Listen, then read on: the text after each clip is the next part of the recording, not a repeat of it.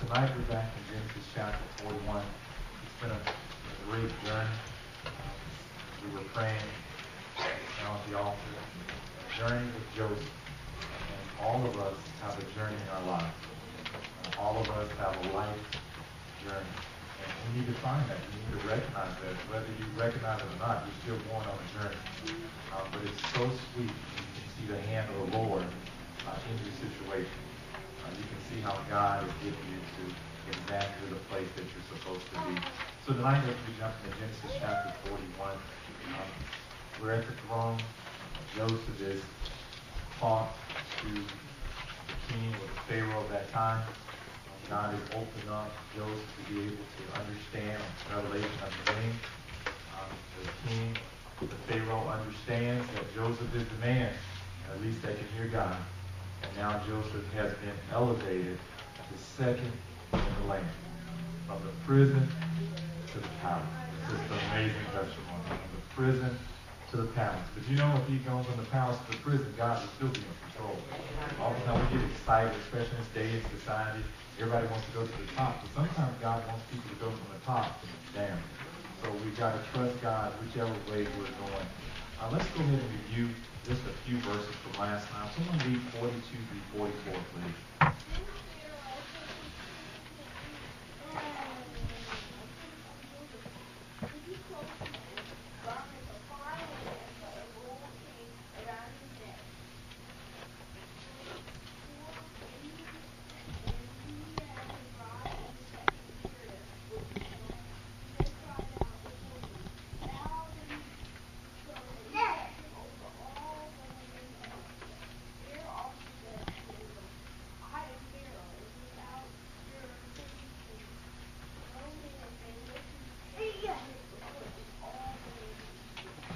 Remember last time we were extensively looking into the things that Joseph needed to fulfill this position.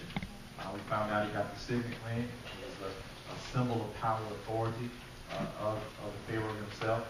He has the clothes, everything's in place. He has the car or the chariot to ride, second in command. But now there's an issue that we began to deal with. Joseph is a what? He's a Hebrew.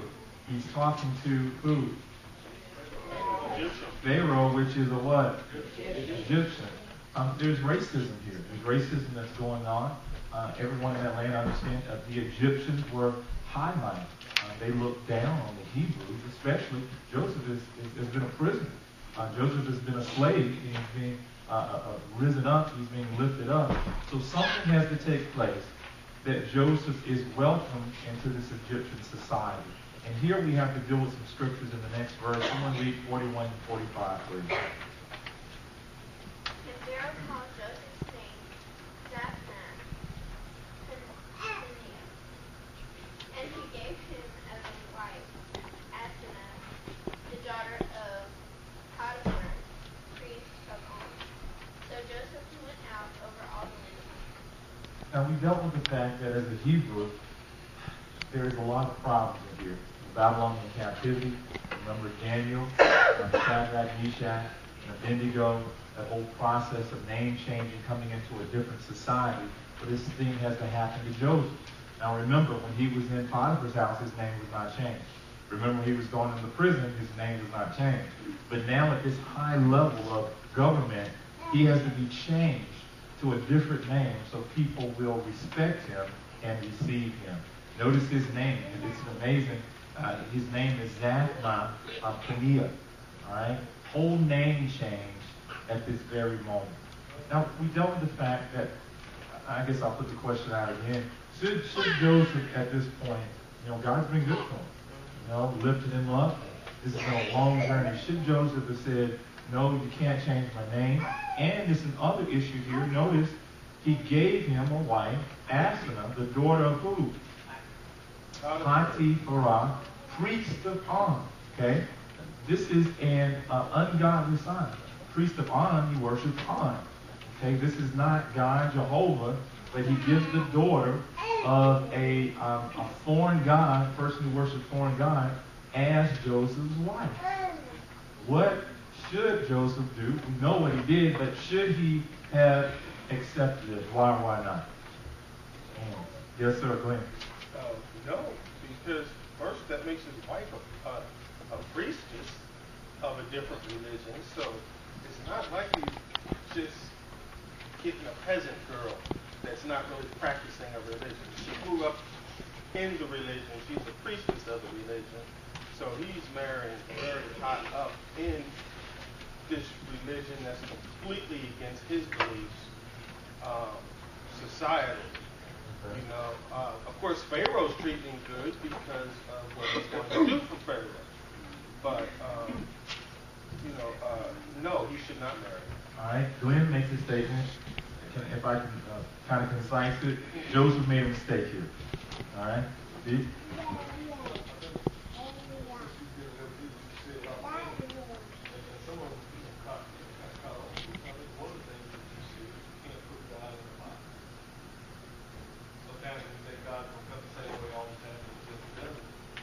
Joseph has been in communication with God for a long time.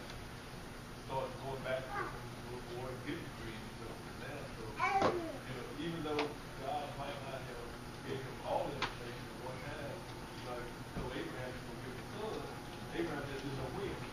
So some of the stuff Joseph may not have known when. So I think Joseph did the right thing. Okay. Because he had been in communication with God. So anyway, he knew all this was part of God's plan.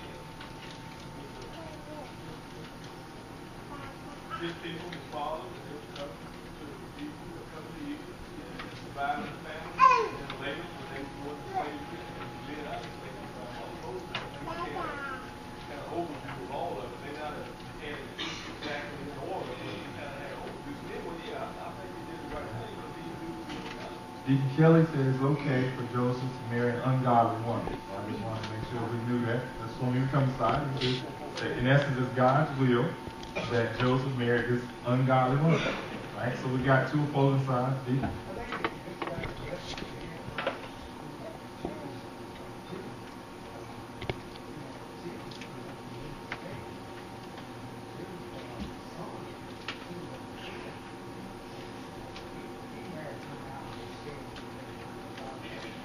Okay. All right. So God used it in spite of him. I think that Joseph is a very confident person.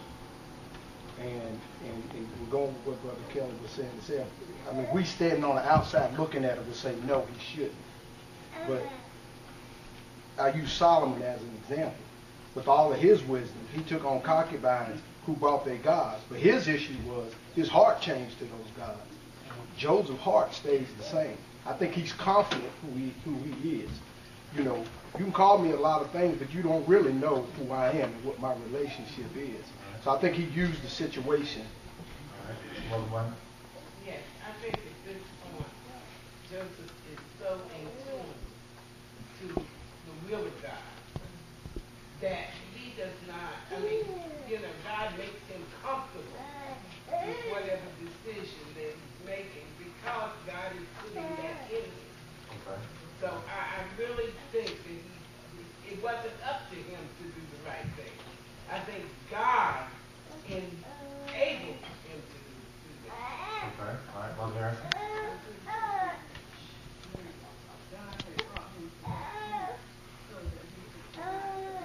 Okay, God brought him to that point so a provision can be made for Israel.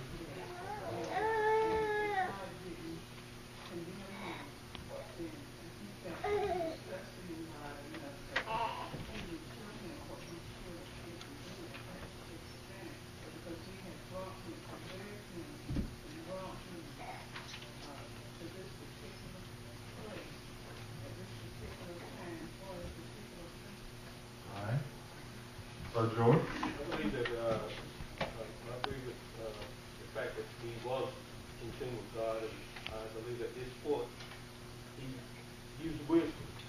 I think that he rejected, I think that would have caused a lot of conflict between Egypt and Pharaoh. All right. Sister Jane? I like it. I like what Tony said. I was thinking along the same lines of what he said and some of what Ms. London said. Because we have to remember that he knows that I'm quite sure that he knows God has him on a path. He knows where God is taking him. He knows that, I'm quite sure he has remembered the dream that he had. he had not have married her, that's like slapping Pharaoh in the face. Right. I mean, it's going, so it's like if he hadn't have done it, he might not have been in that position because it's like,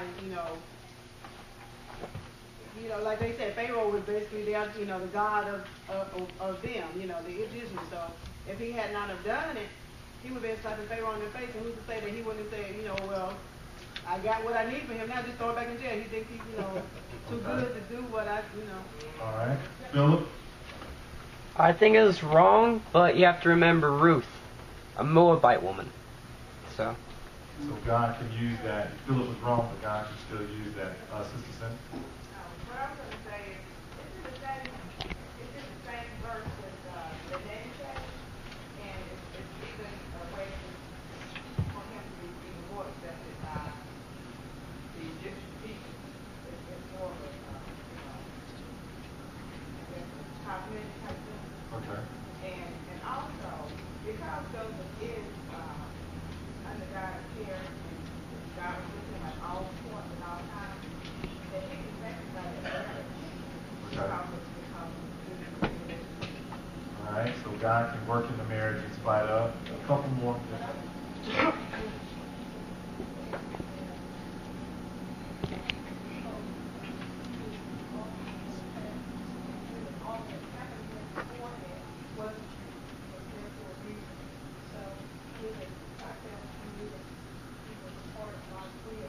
Okay.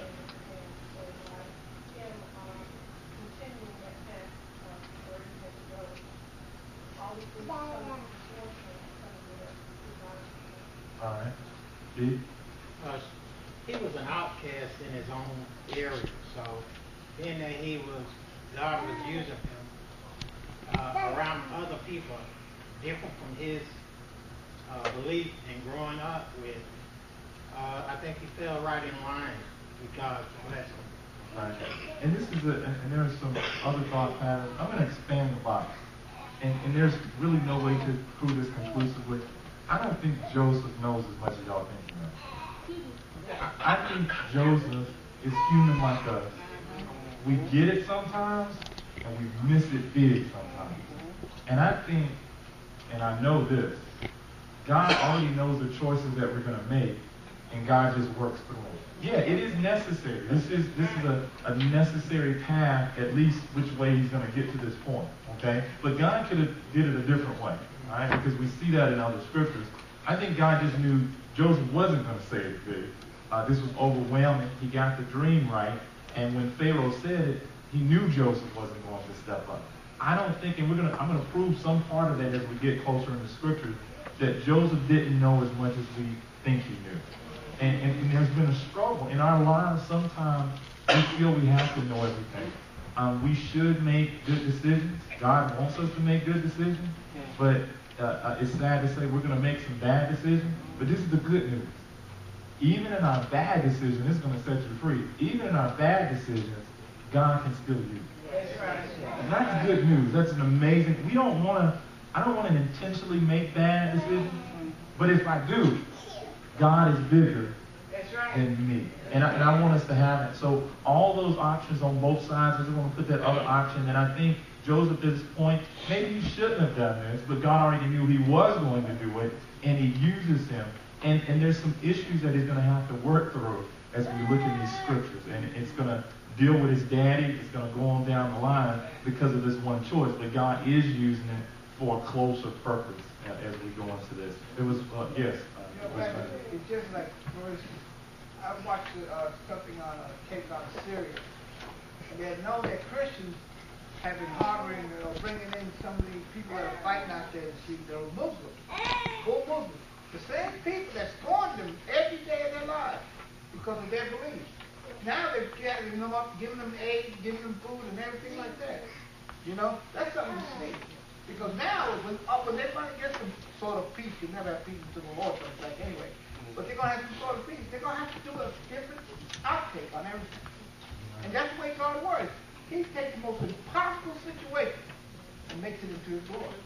This is using it in today's society, this is a jacked up situation. Even though Joseph has been elevated, he's still in a foreign land. I mean, think about all the scenarios. You think Joseph's heart is just making it to the top in Egypt? No, his heart is back home. He's been exiled from his people. He's in a foreign land. He wants to get back home, but he's been unable to do that because of all the things that have happened. And God is working that also. Look at this next verse. Someone read it.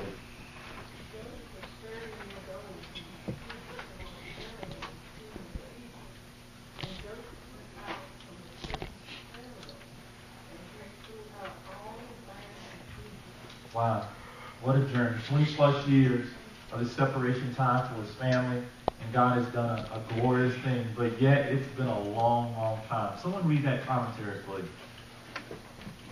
Pharaoh was so pleased that he made Joseph second in command, appointed him to administer the program, verse 40, assured him that without his consent no one would do anything, verse 44, and gave him a new name, Zaphnath-Paneah, verse 45. The meaning of the name is uncertain. Some suggest Savior of the world. Others say it probably means God speaks and he lives.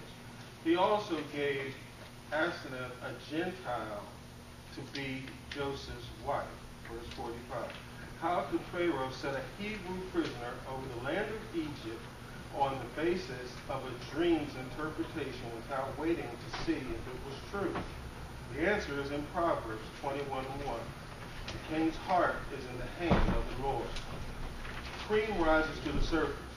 Joseph was the first of many godly Jews to rise to prominence in Gentile governments. He was 30 years old when he began this ministry. It was 13 years since he was sold by his brothers. Now notice as we look at this whole process, we say 20-year span, he's still got to go through years of being in Egypt and running this. How many years is the family going to be? 7 years. 14. 7 years of plenty? 7 years. Okay. Don't forget that. So you start adding those numbers together. 7 plus 13, what is it? 20, and then you got the 27. So you've got a long process. And of course, we're still approximating some dates here, even when he was sold into slavery, with his brothers putting him in that pit. So this whole process, what I want to put on your mind, it was a long, long time. How often do we just give up? I mean, think about the days that he had to spend. And we talk about this, but the days, the weeks, the months that he spent in prison and slavery, wondering, God, do you hear me? God, do you hear me? This was not an instantaneous process. And I want to get that across because we've gone through it just in a couple of weeks reading it through Genesis, but this took a long, long time. And in our lives, it takes time. I've been learning, as I've been reading the scriptures, going through the Bible again, just patience. God is a God of patience. Our society is contrary to patience. Just about everything in our society is not for patience. We've got fast food. We've got online shopping. We've got all these other things that we want it now. We've got FedEx. We've got UPS, 2 days, 1 day air. All of these things so that we can satisfy our longings right now. And then that seeps over into our prayer lives. You know, some of you got the 5-minute prayer book, you know, where you can pray for your family and everything in 5 minutes. You're like, that's what I need. You know, you picked up the book, How to Pray in Your Car While You're Driving to Work. You got all of these things. Some of you don't cook anymore. We got microwaves and we got all this other stuff. Some of you just stop by Wendy's, pick it up, go home, sit down. All of these things that become quick. But God, it's a process that takes time. And that's tough. I think about even our church services, and I'm not just talking about Ebenezer, but it used to be, this is what it used to be, that on Sunday, people would stay at church all day long. I know some of you are like, really?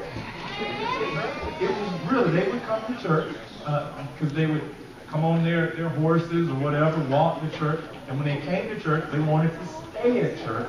To be at Sunday school service, they would have an evening, they would eat together, fellowship. It was a Sabbath all day that was dedicated to the Lord. But now, we've got 15-minute services. You know, people can get in, get out, and we feel like done enough for the Lord. So this whole process, I want us to learn God takes time. And a lot of our problems in our lives, even our husbands, our wives, our jobs, we just don't want to wait. But the scriptures are clear about waiting. Those that wait upon the Lord, what? Shall renew their strength.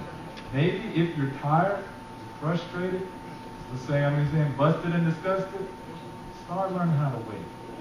Joseph had to learn how to wait even before this process. And think even now, he's been elevated. He is an instant billionaire. He could have ran back home. And I want you to deal with that fact. Why doesn't Joseph run back home? He's got a chariot. He's got everything he needs to get back home. Why? Because God is still dealing with a lot of junk that's in Joseph. He's a good man, but there's still a lot of stuff that needs to be worked out. I think he's still carrying some bitterness in his heart. And we're going to see that when we get to the point. There was some hands. Mother Muncie. What the family that the angel with him, if run back home? You know, yeah, he should. He would have, but he would have been with his people. You know, how they going to track him? They don't have anything on his, you know, this is not technology side. But that whole process, we see so many paths that could have been, but God's whole picture, he's using all the good side, the bad side to get to what he needs to get to. Tony.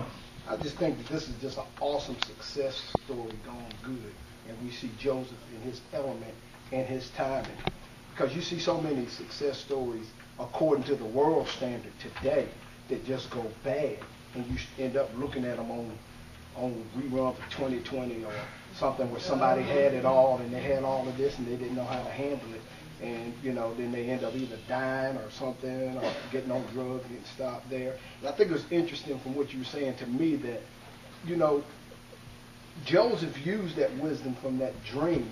And you think, just like us today, during that time of prosperity, everybody could have done pretty much what he was doing with the other people and saved some. But like you said, we so quick.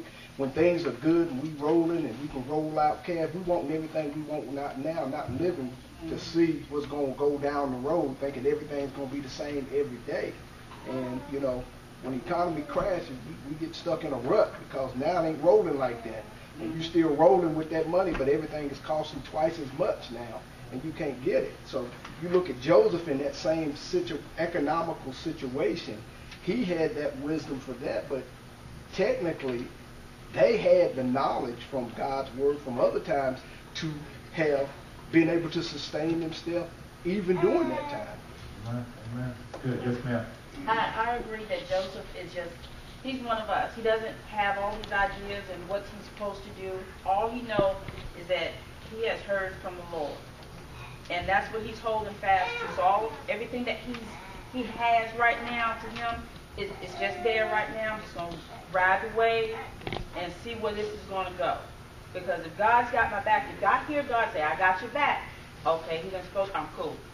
And he's set in that comfort zone. He knows that this could pass away at any given point in time. It could be a setup. There could be a whole bunch of things going. Why run back to your home, your family, where you've already got some issues? I might as well stay where I'm at.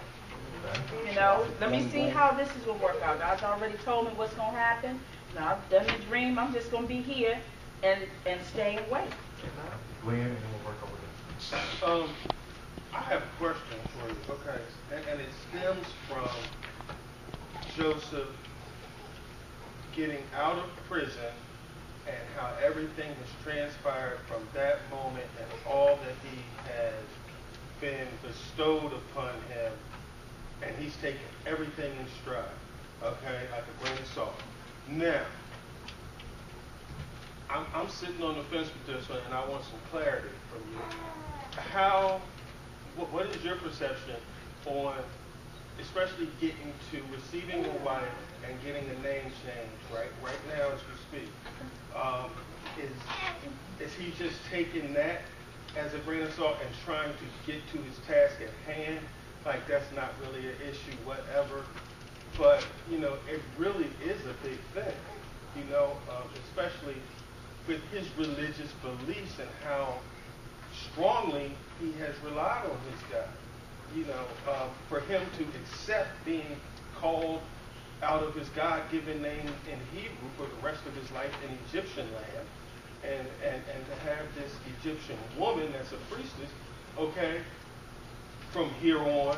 And I'm thinking, okay, is he doing this because he's just thinking about doing his job? You know, and whatever else the Pharaoh was talking about, then whatever. Okay, now. I think you brought a lot of premises. A lot of things can be proved. We're trying to figure out the mindset. I brought thought, we bring thought. I think Joseph, a lot is recorded, but a lot is not. When we come before people, I think all of us, I can be honest with myself, when I come before people, I try to have it together. But when I'm away from people or with my family, I'm trying to keep it together, but there's struggles in my life. There's some things that I have to work through. And I think the same respect here at this point, Joseph has had to work through a lot of things. I don't think he's as confident as we suppose he is. I think he's a righteous man. I think he loves the Lord, but I think he has a lot of growing. I think he just rolled into this. It happened. He is trusting God, but I think there's been a lot of nights of tears. There's been a lot of misunderstanding. I think he's questioning himself. Questioning, okay, what is happening here? I am married, but I think he's numb. That was brought up on our last lesson, that he's just numb at this point. So much. Think about just in hours. All these things have happened. I know I've made some decisions in my life, and it comes so quick, you just don't think, and then you get home or you get wherever, you go, why did I make that decision? In the military, I had to make decisions like that, and there were consequences to those things. But after I got to the place where I was going, I was like, that was dumb. Why did I do that? But I'm here now, and I have to work from that perspective. So I think we're going to give Joseph, from this point, a lot of leeway and give God a lot of praise that he can work with people with issues. Is that fair? That he can work with all of our shortcomings to still save a nation. That's good. And if all of us, we would have that testimony as we sit here, that he worked with us. With all our, first of all, is there any perfect people in here? Have you always made the right decision? All right, I just want to make sure I'm with fellow mess-uppers. We all have issues and fall short, and Joseph, he's no good. If he was Jesus, then it would have been told he's been perfect, but he wasn't Jesus. There's only one that's been perfect. Thank God for Joseph. He's a great, but God had him in his hand with all his issues and problems. So Randall, and we'll keep working on it. The key thing is Joseph is that what he's going through is not for himself. He has to help that nation get off its feet. And what are the believers' job in this world? To help those that are in need. Okay, so he's got the same responsibility. I know he hasn't helped his father yet, in their tribe or whatever, but it's coming. Once the issue of them coming, it's going to happen. But the key thing is about him, I know he looks like he don't have all his marbles intact in his brain, but believe me, it's because he's helping a nation. And that's the main thing that gives God, whatever you do here on earth, it's always for his praise. Always the praise goes to him. Because he's the one that does it for you. Yes, the name is not bad. The meaning is not bad. The reveal of secret things. So I am sure that Joseph accepted the name, and God gave him, if the name changes, okay?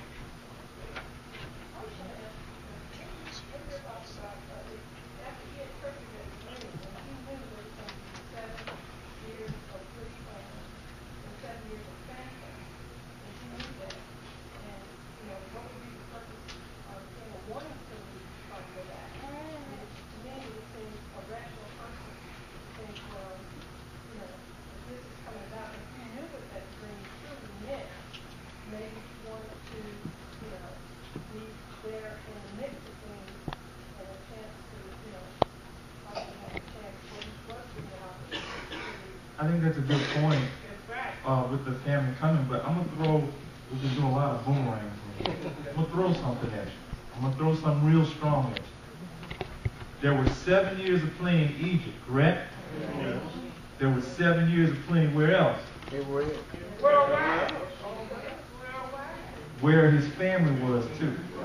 And that's the issue that's in this whole scenario. there are a lot of reasons he could have went back. I want to go back to my family so I can help them and assist them.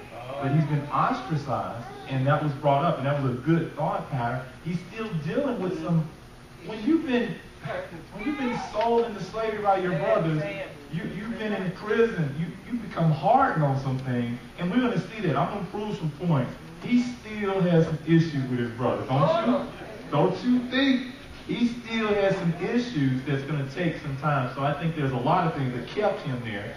And God said, well, these are still in his heart, so I'm going to use that. I'm going to use, even though he's not going to go back, I'm going to use him in this scenario. But God could have sent Joseph. He could have somehow got him out of prison, sent Joseph directly back, and he could have used revelation in his own home to put 7 years of plenty aside so they didn't have to go to a Gentile nation to get delivered.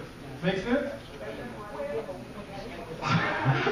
It's a whole process that it is.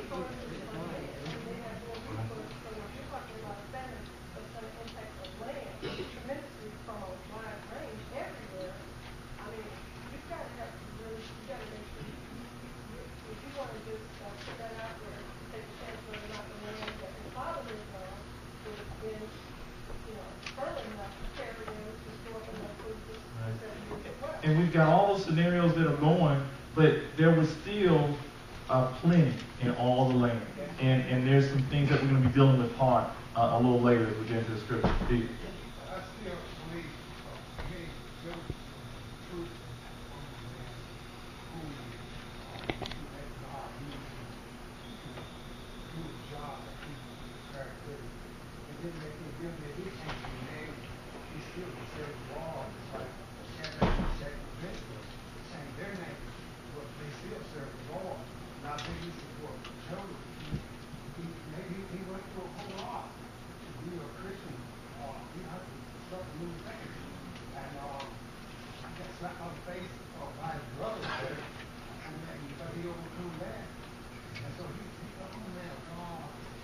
For about, he said, God, use me the way you want me to use me. He spoke about I think that those that wait on the Lord will renew their strength. And I think this is what Joseph did. He didn't know all the exact answers, but he was willing to wait to see which way God. Keep going. The key to the whole prophecy was, like you said, the 7 years of plenty and the 7 years of famine. Without Joseph giving prophecy, Egypt would have starved to death. Everybody else would have starved to death too. The key to the prophecy was being able to extract during the years of plenty some of that and put it in the storehouse and then being able to guard it. Because people would have stolen it within the first year of famine had it been anywhere else, but Pharaoh had the ability to guard it and ration it back out during the 7 years of famine. So that's where the issue comes in. They would not have put it in the storehouse without Joseph. And they would have been, even though with the 7 years of plenty, they would have been in bad shape. But as we study the Old Testament prophets, all of them, even the ones that were close to God, it seemed like sometimes they messed up. But even with Joseph, as you study the whole picture, even his 2 sons, the half tribes, became half tribes. I mean, he didn't name them. He didn't give them Egyptian names. He gave them Hebrew names. Right. We're going to deal with all the process. process. Take his bones back. So, Joseph, he wasn't perfect by no means. Like I said, he had issues, but he understood, he understood the will of God. He kind of processed it and went through it. He made mistakes like everybody else. He wasn't perfect, but just like a lot of the people in the Old Testament, he had issues, but he navigated through it. Right. Yes, ma'am.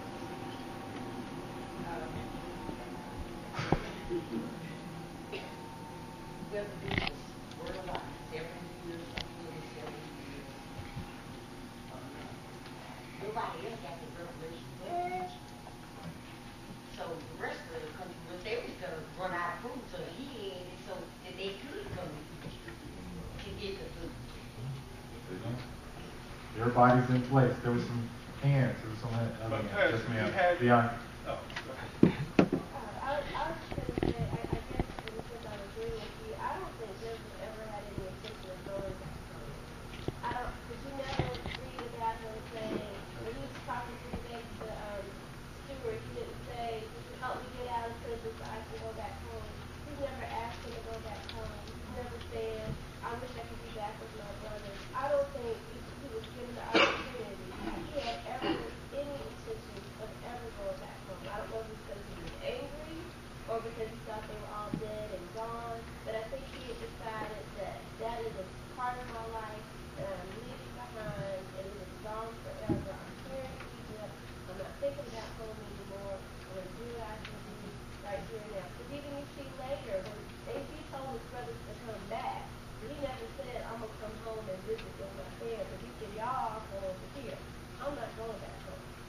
we're going to deal with all those details. Go ahead.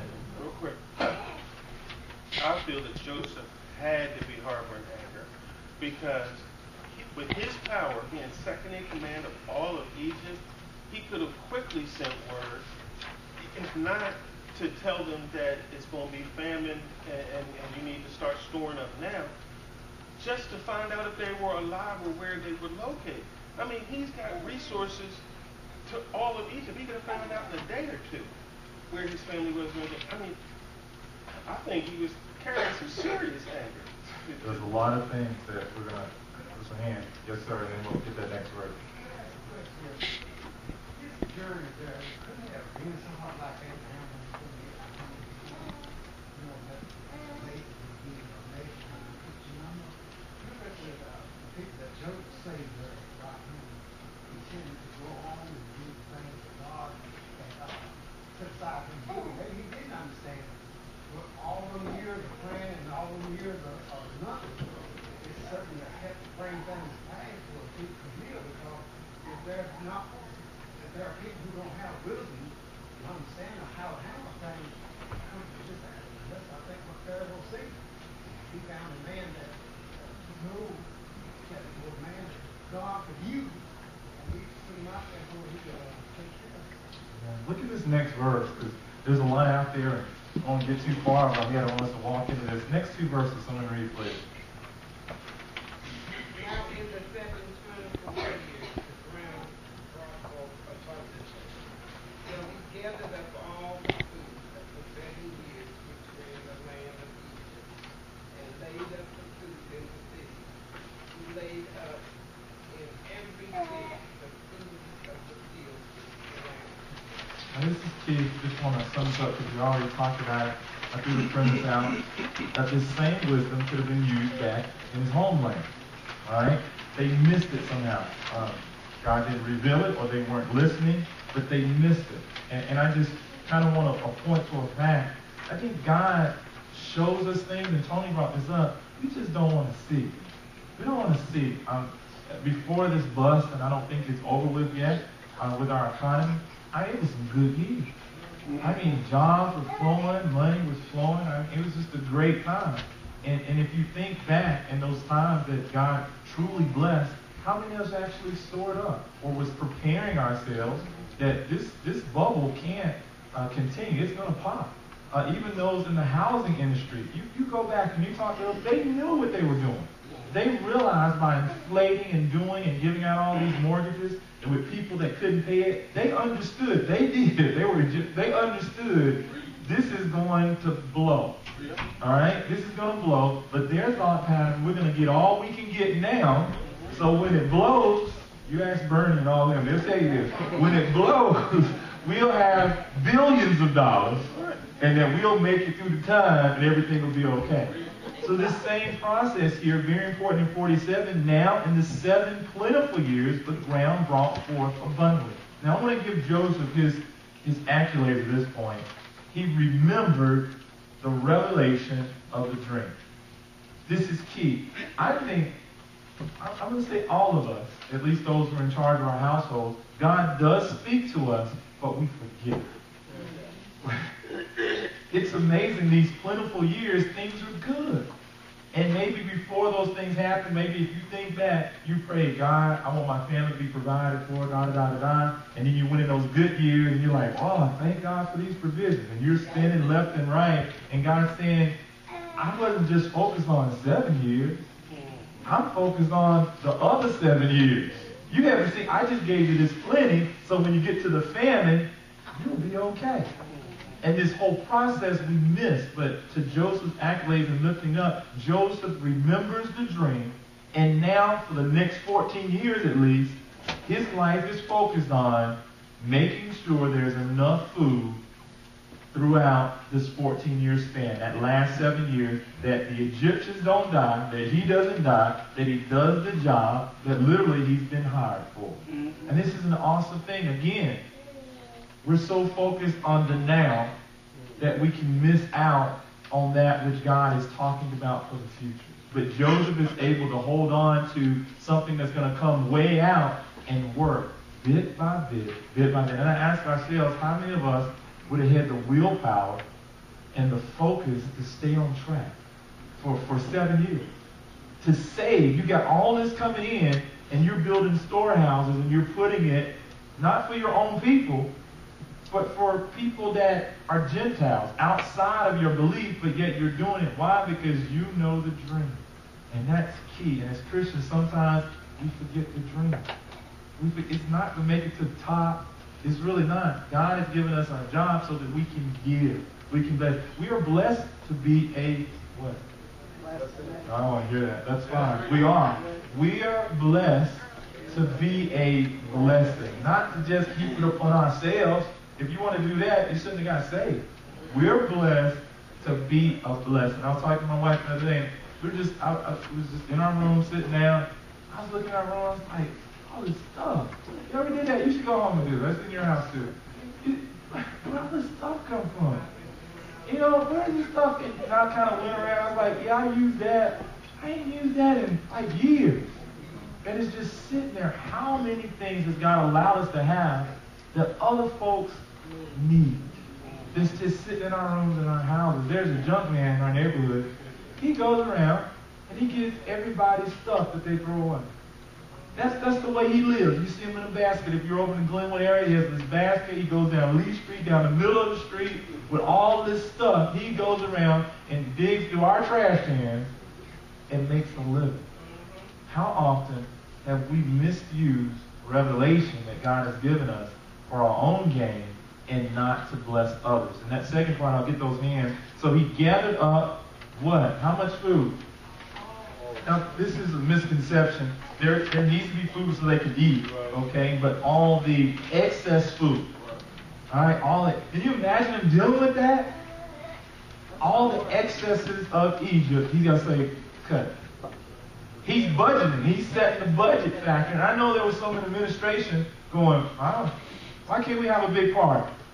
Don't you see all this stuff coming in, this food and everything is flowing? Joseph is like, am I not second in charge? Did not Pharaoh set me in this position? It's the cutoff here. And I know that he hit so much flack during these 7 years because he saw something that he had already told the folks around, but they didn't grasp it. They heard it, but they didn't have the revelation to walk through it. And that's what Pharaoh realized. He said, I don't have the focus to do this. I need someone that's going to stay focused in order to get us to this point. Notice as it continues on in that 7 years which were in the land of Egypt, and laid up the food in the cities. He laid up in every city the food of the fields which surrounded them. Awesome plan. 7 years working. Everybody else wants to party. Joseph is working because he knows what's going to come. There was some hands. Yes. Also included in this, isn't this part of the prophecy with Abraham when God told him that they were going to be bound under bondage down in Egypt for a certain time? Yes, it was. Mm-hmm. So this is tied into that same prophecy that got them to Egypt to be in bondage. So Joseph had to be there as a drawing part for them to come and get the food. That's how they got in Egypt in the first place. So he's tied up in this other prophecy that was given many years before. Amen. That's why I think he was in there. You know, that's why I think he had something, because when you study all of it, it's more than just this. Here's your question. Which come first, the chicken or the egg? That's a tough question, you think. Which come first, the chicken or the egg? The chicken came like man. God created man first, so man was here before. Maybe God created the egg first and put the chicken inside. And that's the issue here. This is the whole process that we're dealing with. Yes, prophecy comes. They're going to be in slavery. They're going to be in bondage. Why? Why are they going to be in bondage? Why were they in bondage? Because they're disobedience and sin. That's why. But God in his foresight already knew that they were going to make mistakes, and because he loved his chosen people, he already had a plan to work it out. And that's awesome. Same thing that you're saying, but this process is built on the fact I need to redeem my people because they're going to mess up. I mean, it's just wonderful. I had the foresight of my kids, for my kids, everything they were going to have to go in their life, and I knew they were going to have to go through it anyway. But if I could go ahead and put some plans in place that even when they messed up, that they could be lifted up, that would be a God insight. And that's what God has done. Okay, they're going to go through, they're going to make this decision, they're going to be in Egypt, they're going to be in bondage because of sin, because they're going to miss the revelation here, but I got their back. And this whole, and that's what the beautiful love song, just came through Song of Songs, the love song of God is saying, I love you in spite of yourself. Isn't that what people want to look for in a relationship? Well, you should. Somebody that loves you when you don't put on your makeup. I'm telling you, you don't know anything about it. Somebody that loves you when your breath stinks. Someone who loves you when flagellations happen. Look that up. Yes, ma'am.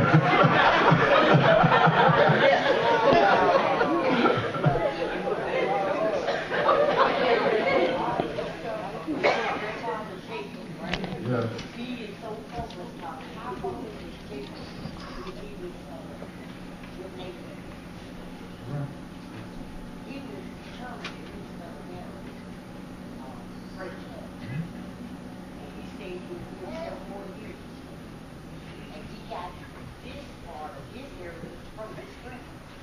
Good point. Now, a lot has been picked up. Don't forget about Jacob and that whole journey. And that's his dad, Pharaoh. And I was just going to say, I never saw it before Deacon Kelly brought out, but Joseph is a picture of that. He was taken from his homeland like Abraham, made his trek to this new land, and he was in slavery or, bondage as president and stuff, and now he's finally coming up on top like we see Israel now. And so many ways that parallels what Israel is going to go through and the Hebrews are going to go through. Just in his whole entire life, you see that happen. Yes, there was some hands right there. Just showing the awesomeness of God actually supplying the increase. Because if you think about it, he was only collecting 1/5 of everything. And even when it was bad, they were able to sustain their whole nation and sell to other people off of 1/5 of what they had collected. Can someone read that next verse, though? I want to point out something in this next verse. Someone read it. Joseph gathered very much grain as the sand of the sea, until he stopped counting, for it was unmeasurable. I love Joseph on this side. With all these issues, the focus. Can you imagine building storehouses, having grain, and literally you can't, the records you can't keep, you got so many grains of grain, you can't keep track of it anymore, but yet you keep saving. You know that it's going to run out. And our problem is, oftentimes, we don't want to think that it's going to run out. The old saint said this, your good days are not going to always be your good days. You're going to have some bad days. And the farmers understood that. Deacon Rudd would bring that out so often, and Deacon Lenny, about farming. You have to lay aside. I think we need that in our mindset. We haven't been trained in that. That, you have a season of plenty, and you don't eat everything that you get. You got put back, because you got to make it through the winter.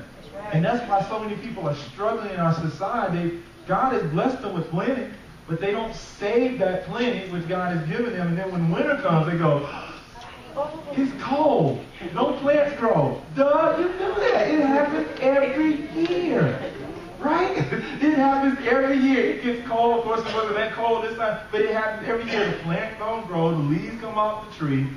Why do we think that cycles like this aren't going to happen in our lives? But that's our society. That's our world. And bless our president. He's doing what he can do. But our whole premise is wrong. You go through down cycles. That's the way. That's life. But people don't. That doesn't say that. That doesn't get you to be a president. You can't go, well, guys, I want to be president of the United States because we're going to go in a downturn, and I want to be the president that's in the downturn to just help us. And we're going to be happy. We're going to have budget cuts, and, you ain't going to be able to go to Wendy's every week and stuff, but I got your back. I love you. But there's good days.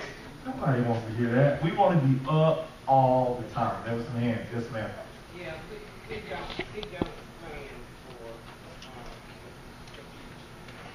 I used to write to my mom cans and put up stuff and look me some jobs and we had it. She had a cabinet and she put up everything. And I couldn't tell you the first process of cake.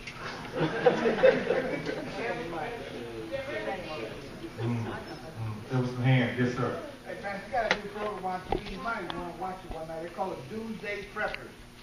Oh, yeah. And all they do is they hoard food, ammunition, and everything because they think the world's going to end soon. They pray for the world to end. They don't know what they're praying for. It is what it is. Yeah, no, I know, but they don't know. listen, They think that they're going to be able to survive. If they don't have God in them, they're going to survive nothing. Amen. Amen. Deep.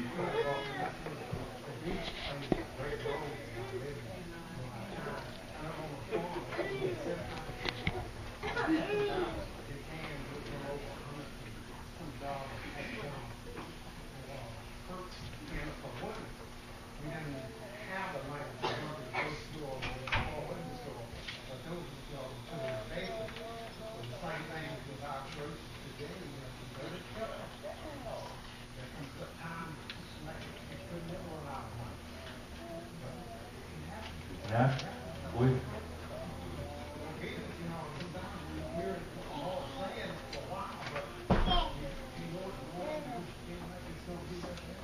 Amen. Some other hands. As I sum this up, we're out of time again. I want you to really examine and think off on both sides Joseph's mindset. I want you to see what God is doing.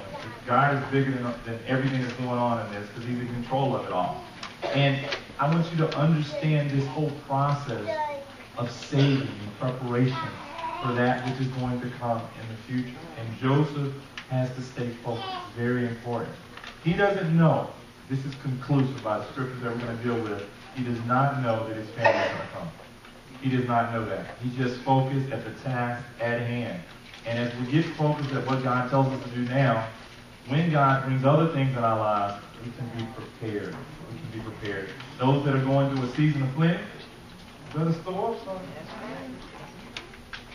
If you're going through a season of poverty, that's okay. There are some people with plenty that can help you out. Don't give up because there's a cycle for all of us, ups and downs. Come on to your feet. Let's close out. Prayer. Tony,